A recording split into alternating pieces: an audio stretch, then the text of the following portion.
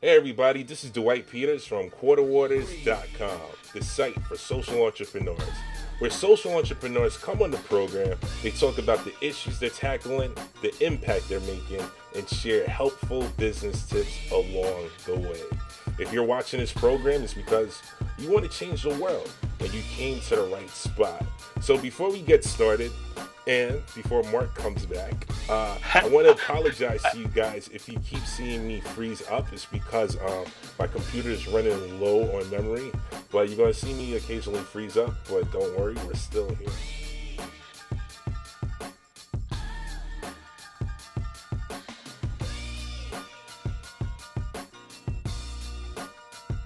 Now, on today's program, I have with us the co-founder of the People's Movement, Mark Wystrach. Now, Movement is an eco-conscious, vintage-inspired maker of shoes and accessories that stands for the fight against single-use plastics. Mark, welcome to the program, man. Thank you, Dwight. I'm grabbing some product. I figured, let's do it. Hey, why not? Let people actually see what we're talking about, huh? Yeah, this is what we're talking about. This is what we make. The People's Movement is vintage-inspired, eco-conscious footwear, accessories, and soon-to-be coming apparel. Awesome, man. This right here you're seeing, Dwight, is a new boot. It's a sneaker boot, so super high fashion. So when you gotta get dressed up, you want that comfort. This is coming out in 2 weeks, so I got to give a plug on it. But this is made with all organic cotton canvas, natural dyes, water-based glues, nickel-free eyelets, organic cotton laces. And then what you're seeing right here is actually upcycled plastic bags that we're cleaning from Bali. And we're using these sparingly on some models, but other models are actually starting to build entire shoes out of this upcycled plastic. All right. And the entire company movement is synonymous with the fight against single-use plastics. If there was one mission and goal that we could say that we stand for, we want to make single-use plastics illegal and ban them and stop them from flowing into our environment, into our soil, into our water, and into our food chain. All right, Mark, you just sold me on that. My girlfriend would love to see me in one of those, so you could send me out a pair. I wear size 13. Thanks a lot. I'll tell you, Dwight, I'll be in New York at the end of the month, so I'll link up and I'll There give we you. go. I'll be glad to bring you a pair of shoes. Appreciate it, man. All right, Mark, so let's get into this, man. What is look good, do good, feel good? Well, look good, do good, feel good is our saying, and it was kind of our guiding points when we started the company. When Kevin, my brother-in-law, and I started the company, there was a bunch of defining factors that we wanted, but when we were trying to focus it, we said, okay, well, we want to start this company, and we want it to be eco-conscious, and we want it to stand for the fight against single-use plastics. Well, how do we do that? And how are we going to be successful at it? For us, first and foremost, we started with look good.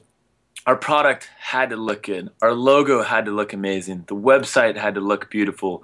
It had to be as irreverent and rock and roll as all of our other favorite brands that are out there that are making beautiful art, but it doesn't really stand for something. So we wanted to be the cool kids brand. Yeah. We are the cool kids brand. We want to be as fresh and as edgy and daring as any of the other brands, although we want to disguise in the second part, the do good part. So the do good was how we're going to make all this, what we're going to make all these cool shoes. Like, it looks really cool, right? And I could have very easily just made this out of leather, and I could have made, normal glues, and I could have used, cheaper materials and probably sold it for more. But instead, we wanted to use more expensive materials, and it was very important for us to encompass our beliefs, our morals, our goals. We want to try and make a positive difference through the way we make our shoes, through how we're cleaning plastic up from the ocean, and also what our company stands for. We're constantly acting as a catalyst for a ongoing conversation with our colleagues, with our customers, because we want to see the second industrial revolution. And we're also very humble in that as well. Like, we know we screw up all the time, and we're by no means are we perfect, but we'd like to be in that conversation with everybody and moving all towards finding a better way to make our goods and a better way to sell them. So we have the look good. This product's got to look great. We got the do good. The product has to actually do good, using more sustainable, eco-friendlier materials, and then also simultaneously cleaning up the plastic from the oceans. This is where our feel good comes in. The feel good is when we're getting into the action and getting involved, and we're doing things like this. Like we sell these wallets. This is made out of roughly about 12 plastic bags that we've cleaned up from the island of Bali. You can see it looks cool first. It catches your eye. It's a beautifully made wallet. Kind of looks like a Comme des Garçons wallet. And then it does good. It's made out of the good materials. And then you combine those two together when you're looking good, you're doing good, or you're feeling good. And the feeling good part, too, is we wanted to have fun doing this. We both turned down other big, potentially high-paying gigs to come together and do this, which is really just kind of a family-run small business, along with our other partner, Chris Swartwood, who grew up with Kevin, with my brother-in-law. So it really is like three brothers doing this. That's awesome, man. So we understand the whole feel behind it, but you know, a little bit more detail. How did this idea really come up and about? Like, what ideas were you guys throwing around, and then what was the next step after that? Well, the idea is Kevin Flanagan, our CEO, who really made this company happen. Kevin was the VP of Reef and was working over at VF Vanity Fair for years, and has about 16 years in the action sports world, working for the likes of Globe, working for Oakley, ASR trade shows. And when Kevin left Reef, you know, he'd reached an age and a level of accomplishment where he was ready to start his own thing. And I had, years before, started a company called The People's Shoe, which was kind of the basis, the platform for what is now the People's Movement. Initially, it was an idea where we had the shoe. It was inspired from the workers' shoe from Shanghai with my old partner. And we wanted to have this really cool kind of basic-looking shoe and put it in a tote bag and then give 10% away to charity. And it was a novel kind of idea, and the shoe looked really cool. The basis of the shoe is great. We got some great traction, and two kids from down in, in Southern California had no clue what we were doing. We ended up, getting into 40, 50 stores.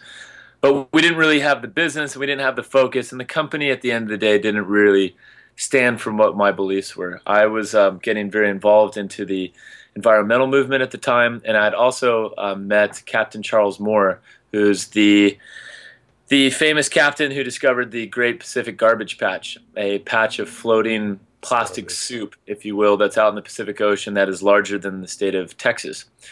And I was also at the first meeting for the Plastic Pollution Coalition, and I met all these amazing artists and these lawyers and these activists and scientists and doctors and sailors that were dedicating their lives to trying to educate the globe about single-use plastics. Once I got involved with that and started working with the NRDC and started meeting a lot of other friends and now friends and colleagues that are environmentalists, quote unquote, I was determined, when Kevin approached me and said, let's start a company, I was determined to take the things that we're working with the People's Shoe. We were determined, some of the design factors, but then really run it through this whole filter, the look good, do good, feel good filter, and focusing around a brand, a logo, and an idea. And that's where we came up with movement. And when you look at our logo, this really cool kind of half stripe, what that is it's directional, right? Yeah. And it's a reflection of what movement is. Bring it down just a little bit more. Oh, you're talking about the okay, cool. Yeah, you see that? It's like an arrow. It's a half arrow. So it's like I feel like half of us are moving in the right direction and half of us aren't. And half of our technology, it seems like, is going for positive, amazing things, and then kind of half of it isn't. So we want to bring together the other half of that arrow. And that's what movement is, and kind of bringing that into everybody's daily life, to start talking about it in the conversation. And that's the really neat logo, movement. So you guys get that. So you guys, you guys bring this idea together. You merge your past business venture with a new mission, a new focus. And when did you know that this was a business now? So what are you doing differently than what you did previously? When did this start gaining traction? Now you guys are fairly new, though, right? You guys we just hit market just over 4 months ago. When Kevin and I fully came in, we'd been tinkering around with the idea and starting it. As you know, it's an experiment. It's like it's no different than painting or being in a band and trying to write an album. You're sitting around tinkering and you're trying out ideas and you're playing this little lead riff and you're saying, oh, maybe that works, and you're like, let's change the tempo up here. That's when you're coming together with the idea. You need to really work on that focus and come together and work on all the different elements on it. But there's so much training. Yeah. It's the off season before you're ready to jump into the fundraising part. So we really sat together and focused and worked on designing the logo, designing our slogan, and are working on our mission statement. We spent months and months just going back and forth on that and creating. I was creating customer profiles. Well, who is it I want to go after? What I'm writing down, because I'm the creative director and the designer. I started for the first time in my life, okay, well, what is it about design? What am I interested in? What really grabs me? And I started having to analyze everything from the furniture that I keep in my house to the vinyl records, to the music that I listen to, the cars I drive, to the motorcycles I ride, to the surfboards that I surf. Like, I had to start understanding, okay, what is it about that design? What's that defining aspect of it that attracts you to those things? Exactly. It makes you sit down and put things on paper that otherwise it's very easy to glance over or to do the fast run and not spend that time and just want to jump right into it. But we spent a lot of time, thanks in part to Kevin. Kevin loves running the exercises. He loves I just got a couple emails from him right now. He's constantly reading these, reading a lot of amazing books, as I like to as well, and he likes to apply that knowledge immediately. He never waits around like a couple months. If he reads a book and he's inspired, he says, "I'm going to try and apply that. We're going to experiment." So then we jumped into fundraising, which is a process. That's where you're doing your first sales pitches. And I'm really great at sales, and I'm not really great at the numbers and running business plans and all that stuff. I mean, I can do it, but it kind of gives me shivers. So That's amazing about Kevin, our CEO, and Chris Swartwood, our CFO. They really enjoy doing that sort of thing. And Kevin was amazing in getting people to believe. And so many of our investors believe in Kevin, and they believe in Chris, and then they would meet me, and I guess I would do the dog and pony show. So wait, Kevin, so you guys didn't even bootstrap, or you guys bootstrapped to a certain extent, but you guys were able to raise funding for the movement. Oh man, we're still bootstrapping it. There's when a startup comes along, there's never enough money around. It takes, as my dad always used to say, it takes money to make money. So you've got to get money. You've got to get some sort of capital. You can sit around and tinker on it and let it happen, quote unquote, organically, no pun intended. And you can wait around and build a business up, and it could take you 4 or 5 years to get any sort of real traction and get a voice. But for us, being that the what for us, which is trying to stop single-use plastics and trying to change the world, through the way that we make our stuff, and trying to inspire all of our other colleagues in our quote-unquote competition to also change the way they make things. For us, there was a sense of urgency. Where we didn't want to sit around and just have this as a hobby for us. We wanted it to be our full-time jobs, because we were turning down other full-time jobs and careers to do this. So, isn't that always the hardest part? Like, how do you make that transition from a project to a full-fledged, respectable organization, work, focus, and creating plans? Creating structure.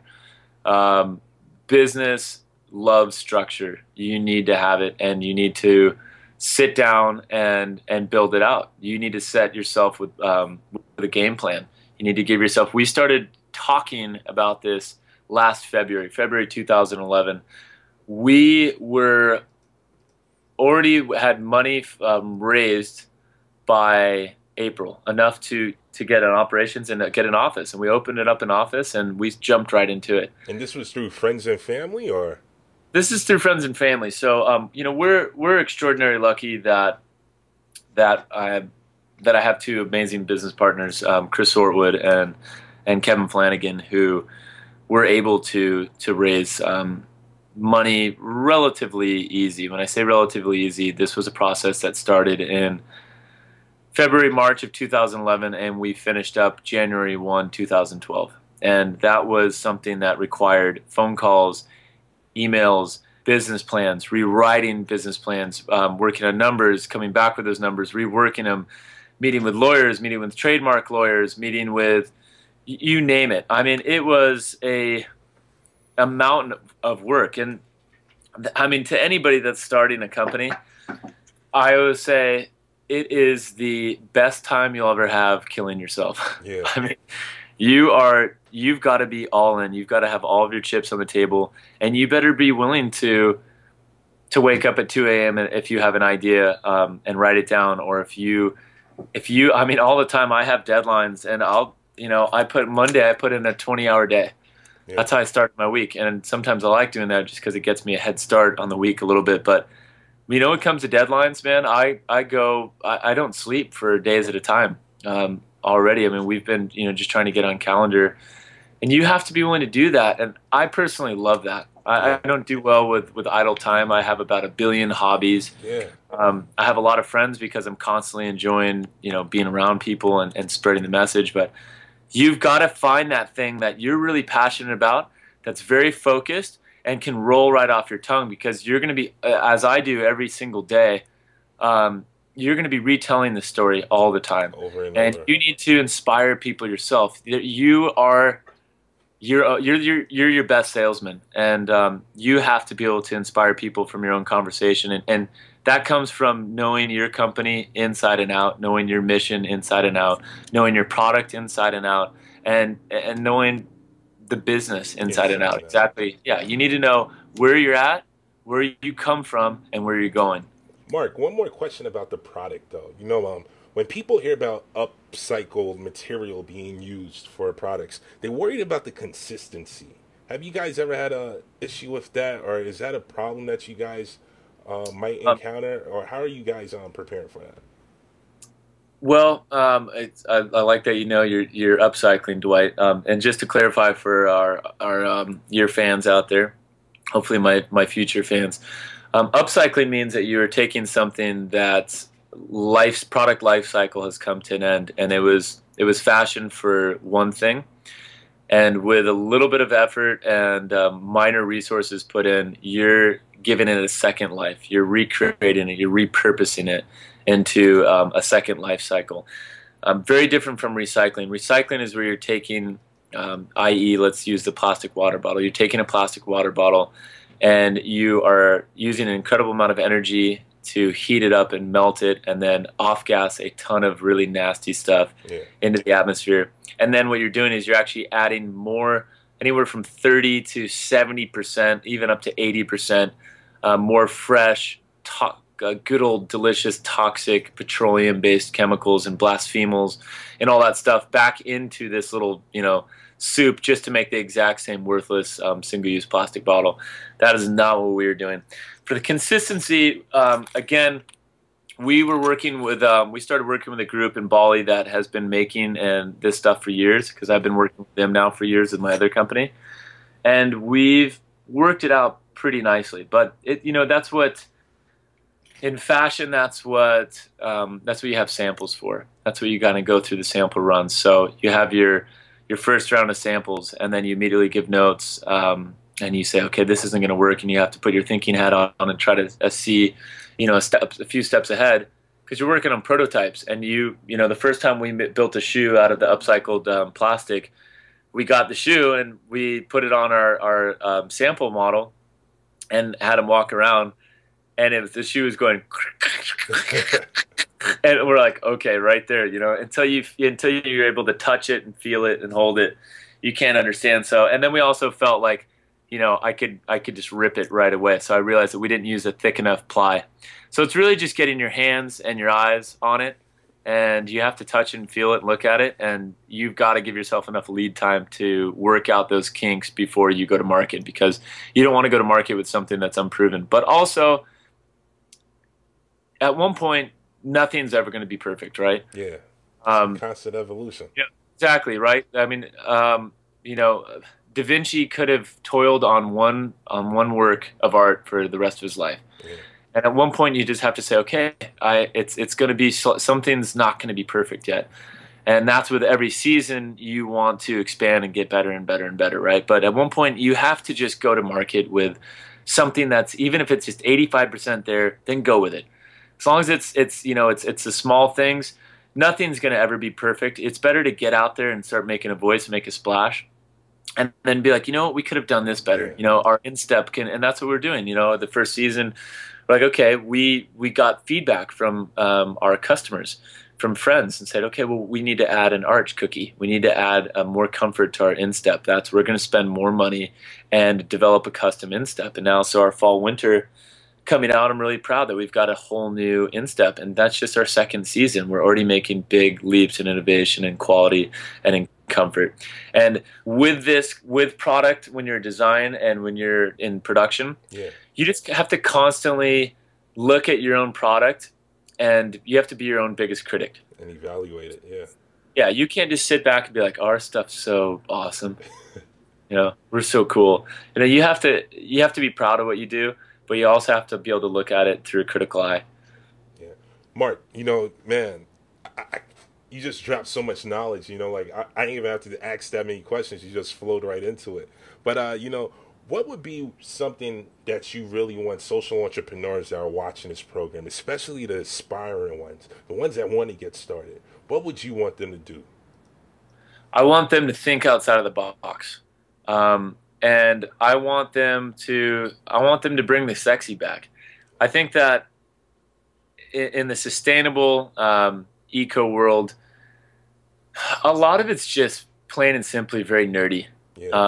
There's not a lot of curating that goes along. There's not a lot of artistic integrity, and design to me is really, and not to get theological on you guys, but to me, design is the language of a spirituality of God. And whether I believe in God or whether anybody else believes in God is completely irrelevant. But it's design is, it's universal, man. It's being able to create something out of nothing. Doesn't matter, yeah, it doesn't matter if you're Hindu. It doesn't matter if you're black, if you're Indian, Mexican, or you know, where you come from, what your socioeconomic background is.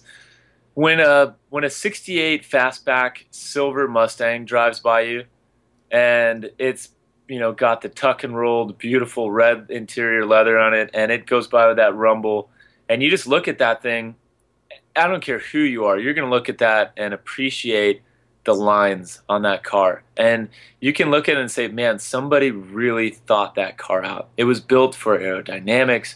It was built for looks and for timelessness. Like, that's a classic look. Now, is that the eco-friendly car or the best example? I mean, it's a big gas burner, but this is before we really knew or understood that. But on a pure aesthetic design level, that is a beautiful thing that speaks attention to detail, right? Or even, you know, if you want to talk, say maybe the most universally known famous piece of artwork, the Mona Lisa. Okay, the Mona Lisa, there's something, you know, that's design. It's art, and it's something that touches. There's the coloring, there's the shading, there's the depth, there's real thought. There's also symbolism and hidden symbolism that's in there, but that went in and that touches people from all over the place. And you have to design something. If you're designing something that's just niche and you just want to sell 1,000 units in Rhode Island, then that's fine. You can have your really very specific, you know, kind of niche product, you know, and just be happy with that. And maybe, you know, maybe that's what you want to do. But for us, our message is so important, and I feel so urgent about getting that message out. I want to stop the planet from using single-use plastics. I want all manufacturers to eventually, you know, make all of their products out of stuff that is biodegradable, sustainable materials, right? So for us, we have to, when I say Kevin, Chris, and our whole team now, and myself, we have to design stuff from everything from our website to the t-shirts to our wallets to our shoes. It has to be able to speak to the masses in a general, and I think that's the hardest thing. Like, how do you make beautiful music that, you know, now that a lot of people are going to like, and not just, you know, 6,000 teenagers in Stuttgart, Germany? because when you have a message you want to get out there, you have to be able to design universally. So I say think big picture, think outside of the box, and then think of yourself as take the eco story out of it first, and start yourself. If you're in fashion, then you better be approaching it from a fashion standpoint first. And you better make sure that your designs will stand the test of time and they'll stand up against your competitors, because what you find is that that's the first thing that's going to catch somebody's eye. Is it good or not? Yeah, and is it good or not? Is the shoe going to last? Is it going to be solid? Does it look beautiful? Is it nice to look at? And does somebody want to wear it? Because all day long I see all these companies that I really admire for the innovations that they're doing, and for what the companies stand for. But so much is just becomes this kind of static noise that you're like, oh my god, that shoe is so ugly, and their website is just, it is so janky and rookie, and it just looks terrible. And as soon as I see that, I'm like, I'm over that. I'm not interested in that. And you think that I would be, but I still come from, I start off as a lover of design and as a critic, like anybody else is. So be willing and ready to face the critics and get focused. So where are we at now? We're at think outside of the box. Focused. Get focused. Be a critic. And be a critic. So there we say, we'll say that. Awesome. Mark, are we leaving anything out, man? Yerba mate is amazing. You can drink it all day. It doesn't make you as tweaked out as coffee. There you go. Mark, are we leaving anything out? I would say this, that I think every person can be the change. And for us, the amazing thing about the single-use plastics problem is it's a problem that's come up very quickly and very recently, and it's a problem that we literally could, if we can get people to join this cause and really get behind it and understand it, we can start a movement, all of us together, and we can do that in a fun way, and we can do it in a way that is very easy to do. You can support the companies that are standing for positive things that align with your own morals. And then you can choose every day by what you buy to that should be a direct reflection of your beliefs. So if you like the planet and you don't want to see turtles and fish and birds dying from eating plastic, and if you like to go eat sushi and don't want to be poisoned, and if you like just to go out and step into the nature and breathe something, then you should start understanding that every time you purchase something, it is having an effect. Every time you go and get a single-use plastic bottle, chances are that's going to end up being in the ocean. It's going to end up being in our soil. It's going to end up being in our water and part of our food source, and it's going to end up coming back to you, and you're going to be imbibing it, drinking it, and eating it. So say no to single-use plastics. Every day I'll say this. You said 50 billion plastic water bottles were made last year. Every single day, globally, we consume enough single-use plastics. Those plastic straws they give you at the restaurant when you order a glass of water, your plastic water bottles, a Starbucks lid on your coffee mug. If you line up all those up end to end, the amount of single-use plastics we throw away every 24 hours globally will circle the globe 4 times. Wow. Every 24 hours. Wow. Now, my last little analogy is that the Earth is like, okay, for me, I'm a pretty strong guy. I'm a surfer, I'm a traveler, I'm an athlete. I pride myself in being strong and being healthy. Mind, body, spirit. Body is a temple. Yeah. Okay, if you throw a kid, if one of my nieces or nephews jumps on my back, I can, sure enough, oh, all right, kid, I got you. I can carry you for a bit. Now, if all 8 of my nieces and nephews were to jump onto my back simultaneously, I'm a strapped man, right? My knees are going to start buckling, okay? And I'm going to come down. Now, the Earth is amazing. The Earth is very strong. The ecosystem is so ingenious by its design. It's actually built to withstand a certain amount of pressure, if you will. But now it can handle one of those kids on its back. But now we're throwing all 8 nieces and nephews on the Earth's back. And the Earth's knees are starting to buckle. And I truly believe that we're at a turning point in civilization and mankind where we need to have a second industrial revolution. We need to change the world, and the change starts with every person. Yeah. Sometimes we feel hopeless watching all this. It's a political season. It's an election year. I've lost my faith in politics, but I am gained my faith in the power of one, the power of the individual to be the change. And it starts every single day. And then it's like a virus. One person tells another person. That person tells 3 people. Those 3 people tell 9 people. Those 9 people. And then from there, it's a snowball going down the hill, down Everest. And it turns into an avalanche, and it turns into a movement. So, and that's what social entrepreneurship is all about, man. That's what it should be about. It's okay. I think it's okay. Like, I think that's what we're finding is that responsible, socially responsible business, business with beliefs and business with moral structure, I think is a really powerful potential for a new world. Awesome, man. Ladies and gentlemen, there you have it. The co-founder of the People's Movement, Mark Wystrach. Mark, thanks for coming on the program, man. Dwight, so good to meet you, man. I'll bring you a pair of size 13s at the end of the month out to New York. Awesome, man.